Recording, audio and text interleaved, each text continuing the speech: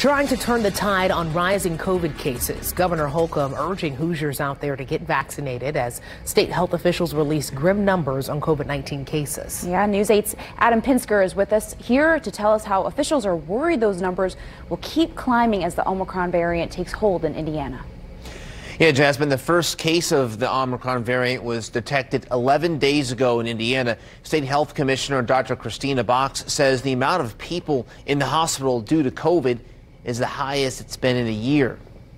Governor Eric Holcomb frustrated over Indiana's lagging vaccination rate in his first press conference on COVID-19 in several months. For the life of me, I struggle to think about how some folks trust certainly the most lethal virus that anyone living today has been anyone who's living today has been exposed to. The state's health commissioner, Dr. Christina Box, says COVID-19 cases are increasing dramatically in people 40 and under, as well as children 9 and under.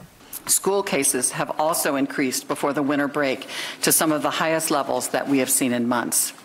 As a result, our positivity rate is once again hovering around 14% after falling to 6% in October. The health department says only about half of eligible Hoosiers are vaccinated, and among that number, only a third of them received the COVID-19 booster.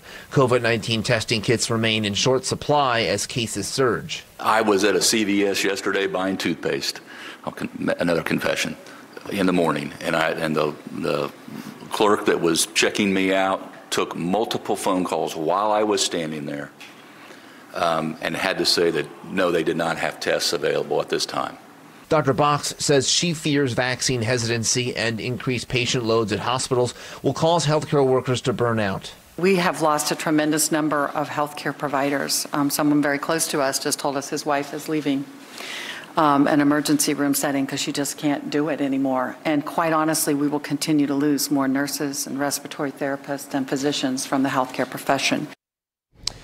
The governor extended his emergency health order until February 1st, which has been in effect, of course, since the start of the pandemic. This will ensure Hoosiers can receive enhanced federal benefits. The governor will not impose mask mandates or any other restrictions at this time. Adam Pinsker, WISH TV, WISHTV.com, and follow us on Facebook.